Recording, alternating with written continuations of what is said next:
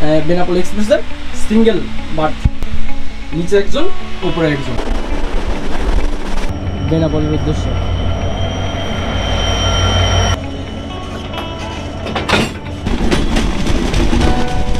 বাংলাদেশ থেকে ইন্ডিয়াতে চলে গেল ট্রাক। হ্যালো বন্ধুরা, আরও একটি ভিডিওতে আপনাদেরকে স্বাগতম।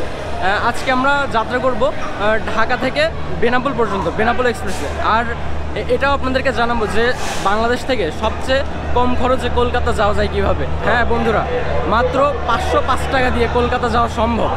আর এটা জানার জন্য অবশ্যই আমার ভিডিওটা পুরো কন্টিনিউ করতে হবে। আর বেনাপোল এক্সপ্রেস সম্বন্ধে সকল প্রকার আপডেট দিব ইনশাল্লাহ। বেনাপোল এক্সপ্রেসে 3 ধরনের সিট আছে। একটা হচ্ছে sleeper birth, Sovan chair, Snigdha. চলুন একে একে দেখার চেষ্টা করব। বেনাপোল এক্সপ্রেস ট্রেন ঢাকা থেকে বেনাপোল পর্যন্ত বুধবার বন্ধ থাকে। এখন হচ্ছে আমরা আছি এসি স্লিপার, যেটায় আপনারা 4 জন ভ্রমণ করতে পারবেন। এই উপরে একজন, নিচে একজন, আর এ পাশে সেম। আর এই তো উপরে এসি আছে, এসিটা মাত্র চালু করলো। আর এখানে কাঁথা কম্বল তো আছে। তো আর টিফিনটা অনেক পরিষ্কার এবং অসাধারণ। মিরর আছে এখানে। আর এটার ভাড়ার আপডেট আমি দিয়ে দিব হবে। আর আমি কিন্তু আপনাদের আজকে একদম বেনাপোল পর্যন্ত ইনশাল্লাহ একদম ইমিগ্রেশন পর্যন্ত দেখানোর চেষ্টা করব। মানে বেনাপোল স্টেশন নেমে ওখান থেকে ইমিগ্রেশন অফিস পর্যন্ত আর কি যাওয়া পর্যন্ত দেখানোর চেষ্টা করব। তো অবশ্যই ভিডিওর সাথে থাকবেন। এটা হচ্ছে বেনাপোল এক্সপ্রেসের সিঙ্গেল বার্থ, অর্থাৎ 2 জন যেতে পারবে, নিচে একজন উপরে একজন। এসি বার্থগুলো কিছুটা সব এমনই। আর এগুলো ভাড়া তো অবশ্যই আমি দিয়ে দিব। তো ঢাকা থেকে বেনাপোল পর্যন্ত কত টাকা ভাড়া, তো এটা আমি অবশ্যই দিয়ে দিব। আর এবার চলুন স্নিগ্ধা দেখে আসি, যেটা সারা বগি এসি আর চেয়ার সিস্টেম। এটা হচ্ছে স্নিগ্ধা চেয়ার। আর অবশ্যই এটার ভাড়াটাও আমি দিয়ে দিব। আর আসলে সিটগুলো অনেক কমফোর্টেবল মনে হচ্ছে দেখে। আর সব কিছুতেই তো নতুনের ছোঁয়া। তো এটা মাঝের এপাশে 3 জন, এপাশে 2 জন। বেনাপোল এক্সপ্রেসের টয়লেটগুলো কিন্তু সবই বায়ো টয়লেট। এটা হচ্ছে লো কমোড আর এটা হচ্ছে হাই কমোড। চলুন ভেতরে ঢুকে দিয়ে আসি। আর এটা কিন্তু কিছুটা বিমানের স্টাইল। তো এই অবস্থা। এই ভেতরেও একটা বেসিন আছে ছোট, পানি আসে। আর এই তো টয়লেটটা না দেখানোই উচিত, তাও আপনাদের সুবিধার্থে দেখানো। কিছুটা বিমানের স্টাইলে দেখুন, এখন সবুজ। আর এটা যদি কেউ ভেতরে থাকে তাহলে এটা কিন্তু লাল থাকবে। আর যখনই এটা লাল থাকবে তখনই বুঝতে হবে যে ভেতরে কেউ আছে, অবশ্যই তাকে ডিস্টার্ব করবেন না। আর সবুজ থাকলে যেতে পারেন।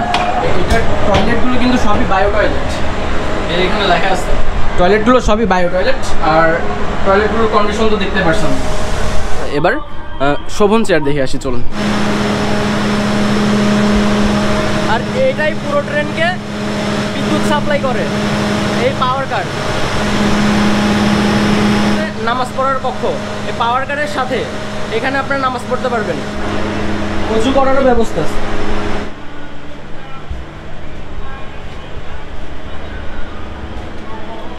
আর এটা হচ্ছে বেনাপোল এক্সপ্রেসের শোভন চেয়ার। শোভনে কিন্তু একটা সমস্যা আছে, এই 1 নম্বর সিট আর 92 নম্বর সিটের সাথে কোনো জানালা নেই। আসলে এটা কিন্তু একটা প্যারাযুক্ত ব্যাপার। ভালো পানি আসবে। এখানে মিরর। এই ছিল বেনাপোল এক্সপ্রেসের 3 ধরনের সিট। আর একটা হচ্ছে এসি বার্থ, আর শোভন চেয়ার, স্নিগ্ধা চেয়ার। তো এবার জার্নিটা ঢাকা থেকে বেনাপোল যেতে সময় লাগবে মোট হচ্ছে 9 ঘন্টা। আমাদের বেনাপোল এক্সপ্রেস এখান থেকে ঢাকা থেকে রাত 11:15 ছেড়ে যাওয়ার কথা আছে। আর সকালে গিয়ে পৌঁছাবে বেনাপোল। আর অবশ্যই পুরো ভিডিওতে সাথে থাকবেন এবং লাইক ও সাবস্ক্রাইব করে দিবেন। বেনাপোলের engine.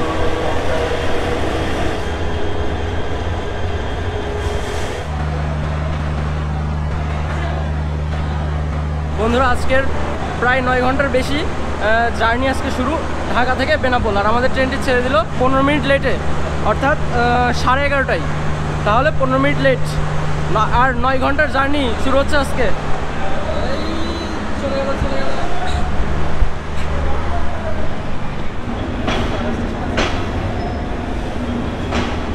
Kamalapur bye bye. Kamalapur থেকে পরের স্টপ বিমানবন্দর। দেখা হচ্ছে বিমানবন্দর।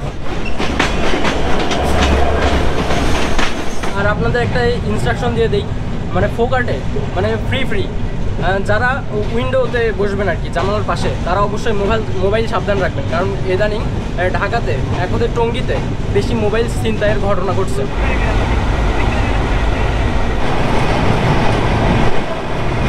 টাইমে 12টা বাজে, তাহলে 11:43 রাইট টাইম ছিল। তো বিমানবন্দরে পৌঁছালো 17 মিনিট লেটে। তো এরপরের স্টপ কিন্তু একদম ঈশ্বরদী।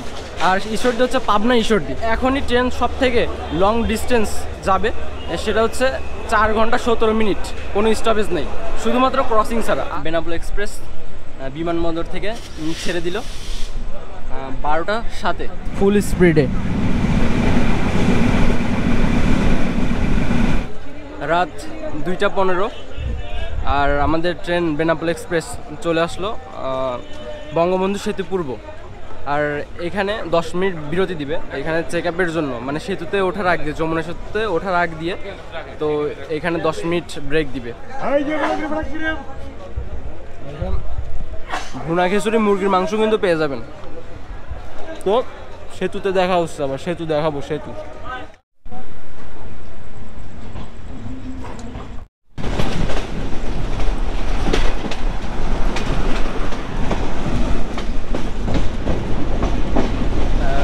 রাত 2টা 35 বেনাপোল এক্সপ্রেস বঙ্গবন্ধু সেতুর ওপরে।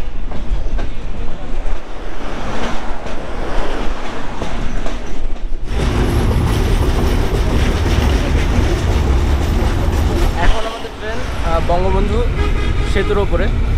আর এই সেতুর এই পাশে টাঙ্গাইল আর ওই পাশে হচ্ছে সিরাজগঞ্জ। আর এখন সেতুর মানে সিরাজগঞ্জে গেলে ওখান থেকে রাজশাহী ডিভিশন শুরু হবে। আর ঢাকা ডিভিশন আমরা পার হয়ে আসলাম, অর্থাৎ ঢাকা বিভাগ শেষ, রাজশাহী বিভাগ শুরু।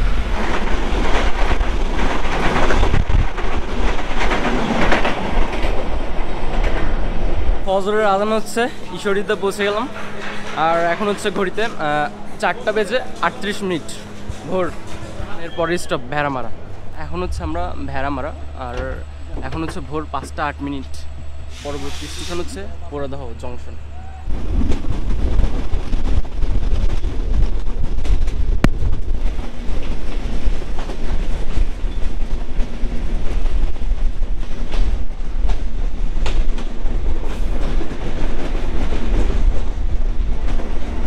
এটা হচ্ছে পোড়াদহ জংশন। তো এখানে রাইট টাইম ছিল 5টা, তো এখন হচ্ছে বাজে 5টা 25। তো 25 মিনিট লেটে পোড়াদহতে আসলো। আর এর পরবর্তী স্টেশন চুয়াডাঙ্গা।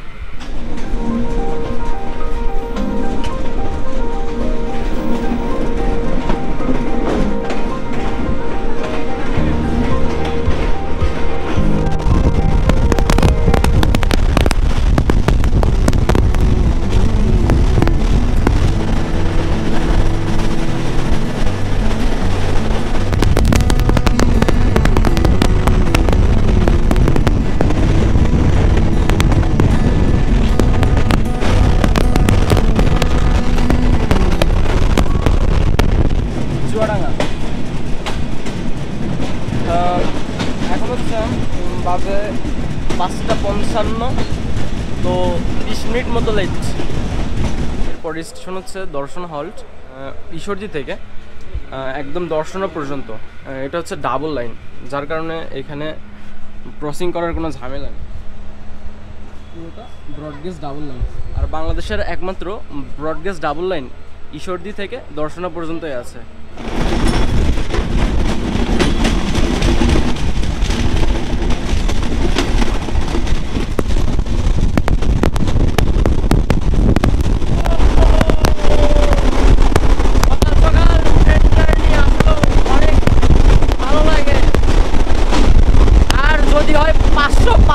কলকাতা যাওয়া, তাহলে তো আসলেও অসাধারণ।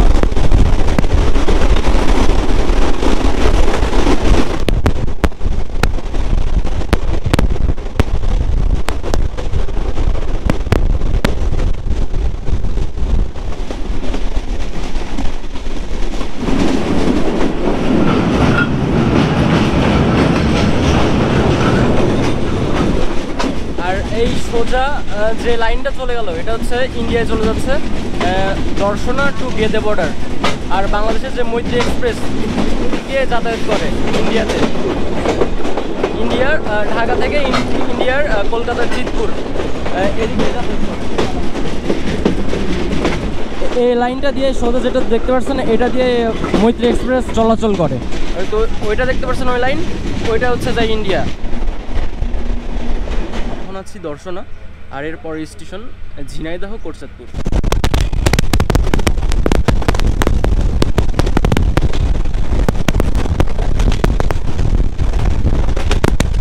ছয়টা 22-এর রাইট টাইম ছিল, তো এখন বাজে 6:35, তো 14-15 মিনিট লেট মাত্র।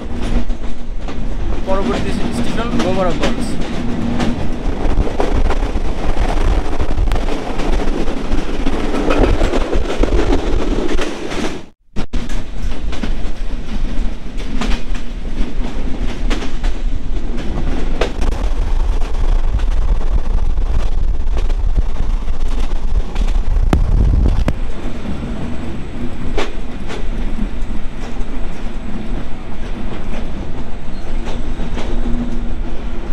বেনাপোল এক্সপ্রেস যশোরে 7:05-এ আসার কথা ছিল, কিন্তু সেখানে 20 মিনিট লেট। 7:25 বাজে যশোর পৌঁছে গেলাম। আর এখান থেকে এখানেই কিন্তু আসল মজা, এখানে ইঞ্জিন ঘোরাবে ক্রস করে, আবার সামনের ইঞ্জিন পেছনে গিয়ে লেগে, কারণ অপোজিট সাইডে হচ্ছে বেনাপোলের রাস্তা। তো আপনাদেরকে ইঞ্জিনটা আমি ঘোরানো অবশ্যই দেখাবো। ওই দিক দিয়ে খুলনা থেকে রাজশাহী কপোতাক্ষ এক্সপ্রেস।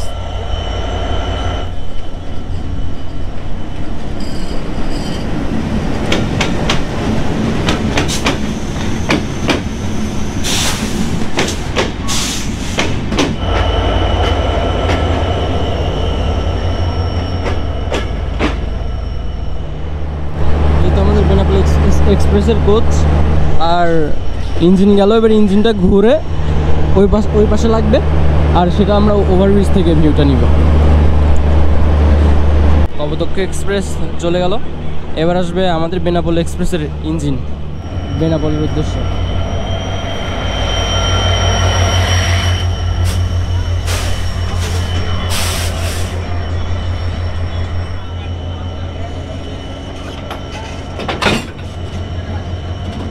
আর যশোর থেকে ট্রেন 7:25-এ ছাড়ার কথা, কিন্তু সেখানে লেট হওয়ার কারণে 7:45-এ যশোর থেকে বেনাপোল মুখে বেনাপোল এক্সপ্রেস ছেড়ে যাচ্ছে।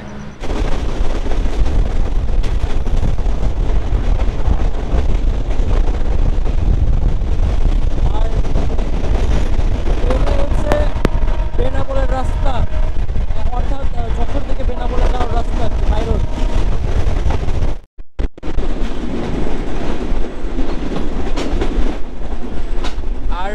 কাছে পৌঁছে গেলাম, আর এর পরের স্টেশনই বেনাপোল।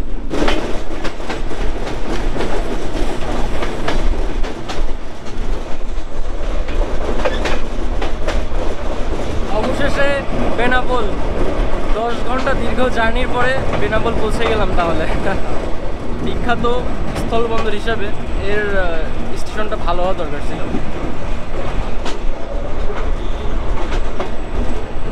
আশা করি এটা হয়তো বা ভবিষ্যতে ঠিক করে নেবে।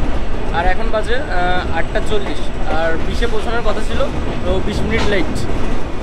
আর এখন আমরা এখান থেকে বর্ডারে যেতে হবে, তো সাথে থাকুন, অবশ্যই দেখাবো কীভাবে এখান থেকে বর্ডারে যাবেন। আর এখানে অনেক অটো আছে, ব্যাটারি চালিত অটো, আর এগুলোতে করে কিন্তু বর্ডারে যাওয়া যাবে। আবার ভ্যানও আছে, ভ্যানও যেতে পারেন। কত কয়জন? 20 টাকা এগুলো। একজন 20 টাকা? হ্যাঁ, 10 টাকা না। আমরা 10 টাকা তো বাজারে যেখানে সেখানে ভ্যানে উঠে লাভ নেই, ভ্যানে যাচ্ছি, কারণ ভ্যানে গেলে আশেপাশের দৃশ্যটা একটু দেখা যাবে এই আর কি। আর একজন পার পিস 20 টাকা করে ভাড়া নিচ্ছে।